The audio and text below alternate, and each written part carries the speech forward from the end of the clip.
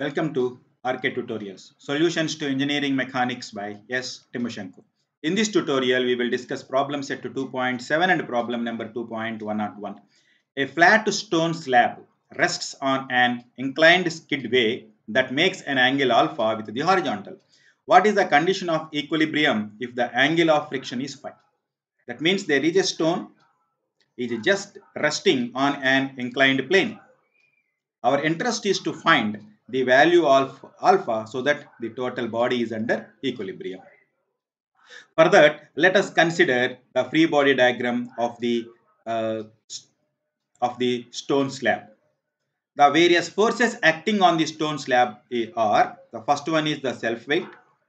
The next one is there is a reaction force by the plane onto the stone. The various forces acting on the stone are, the first one is the self weight W. Next one is the reaction force by the surface, the reaction force by the plane onto the stone. Let N is the reaction force. Now the stone is about to move in the downward direction, hence the frictional force is opposite to that, hence the frictional force acts in the upward direction.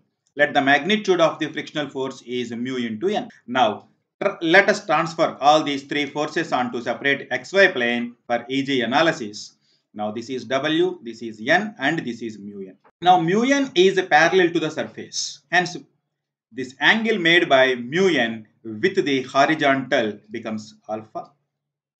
And N is perpendicular to the surface, hence N makes an angle alpha with the resolve these forces along x-axis and y-axis.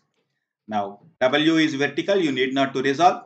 Mu N makes an angle alpha with the horizontal, hence horizontal component is mu N cos alpha and vertical component is mu N sin alpha. Similarly, N makes an angle alpha with the vertical, hence vertical component is N cos alpha, horizontal component is N sin alpha. Let us apply the equilibrium equations. Sigma fx is equal to 0. There are only two forces. By applying the equilibrium equation, you will get to mu N sin alpha is equal to mu N cos alpha.